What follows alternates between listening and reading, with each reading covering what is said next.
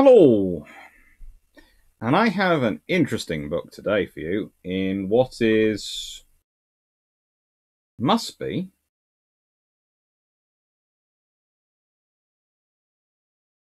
'26, a book or two to review. 26.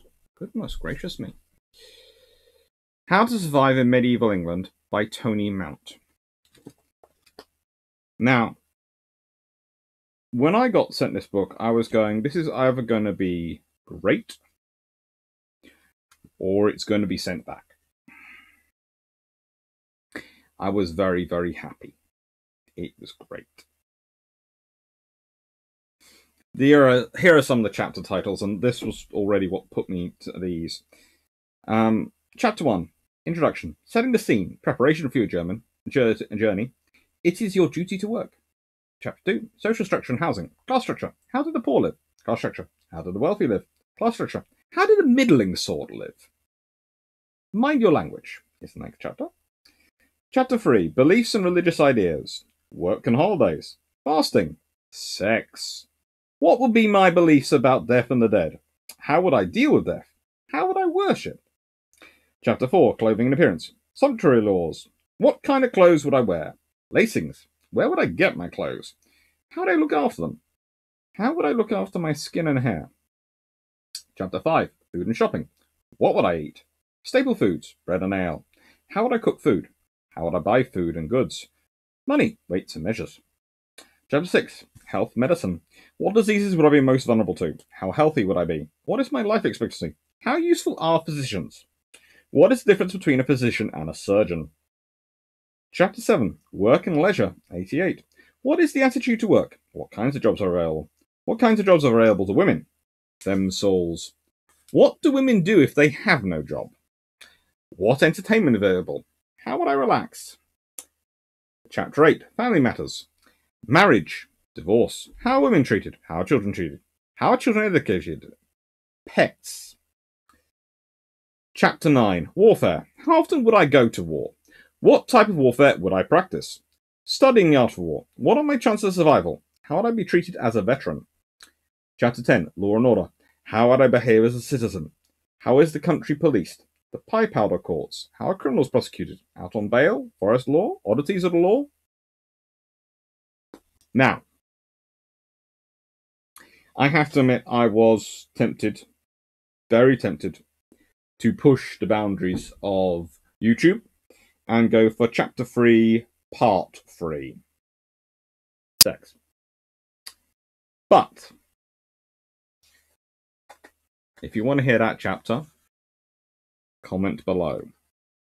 I'll put it up as a definitely not for children. So I'm going to do pets, because the floppy research assistant basically ordered me to. So that starts on page 114, and it is a cool section. Pets.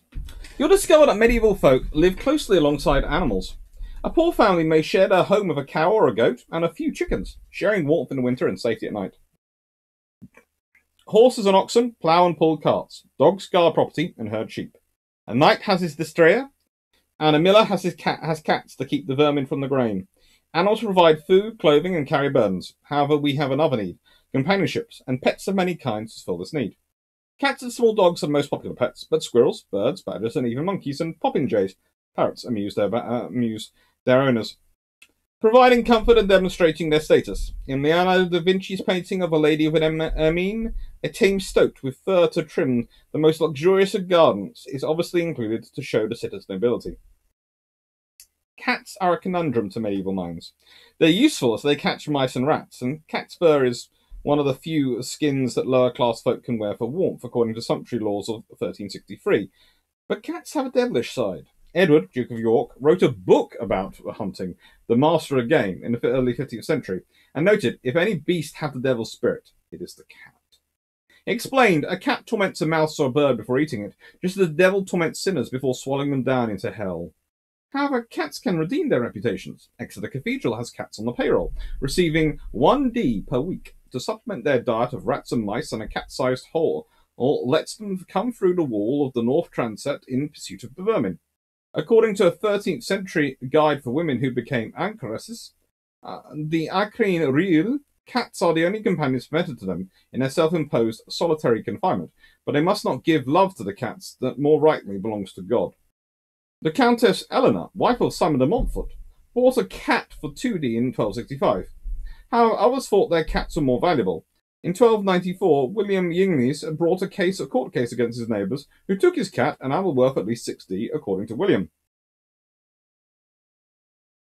Judging by my knowledge of cats, are we sure that the cat didn't take a new owner?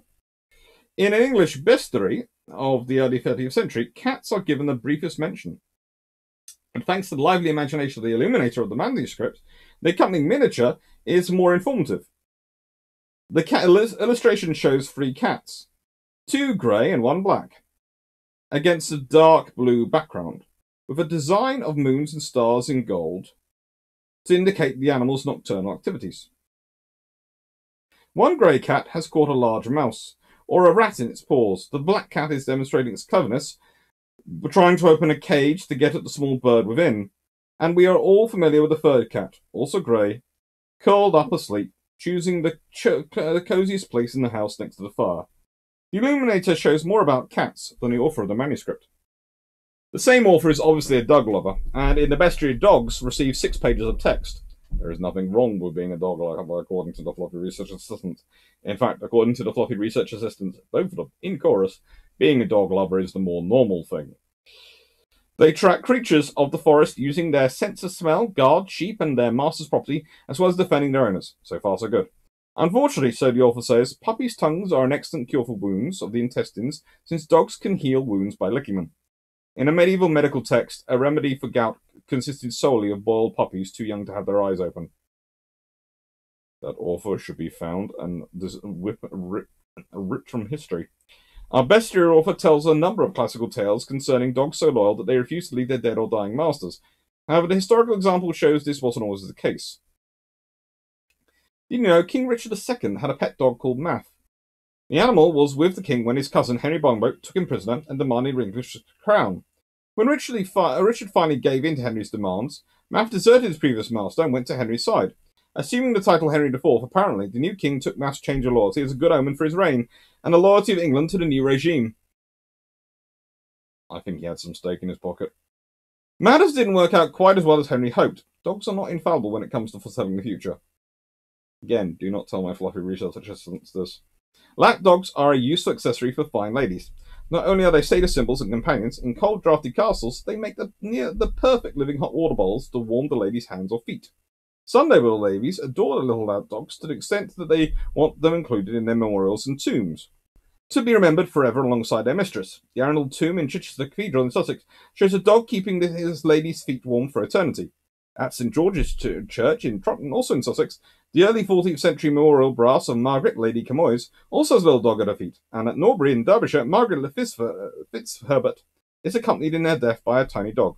Elsewhere, clerics, dukes, and knights are depicted on tombs and brasses with their favourite pooches. But this wasn't just an English tradition. French nobles and their wives, and the counts of Flanders and their ladies all wanted their pets' company in hereafter. This is a fun book. This is a really fun book. Again,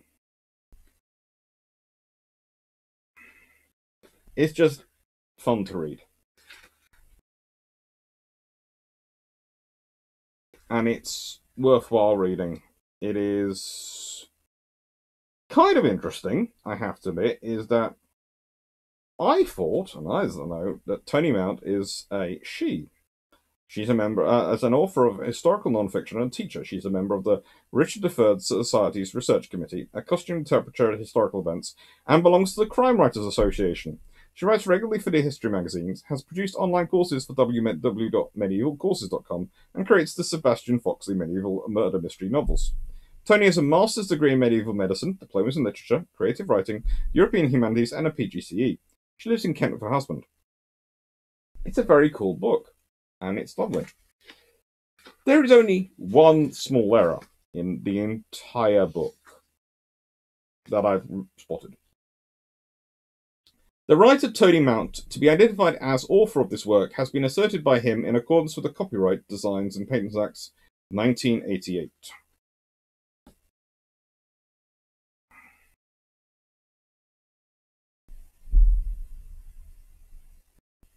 It's a good book. It's worth reading.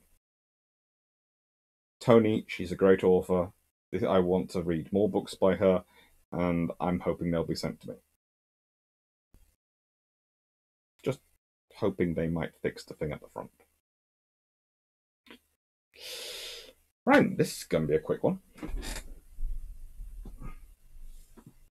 almost sent about a second book, but I'm not going to because, well, each book deserves its own time. Take care, thank you, and I hope you enjoyed.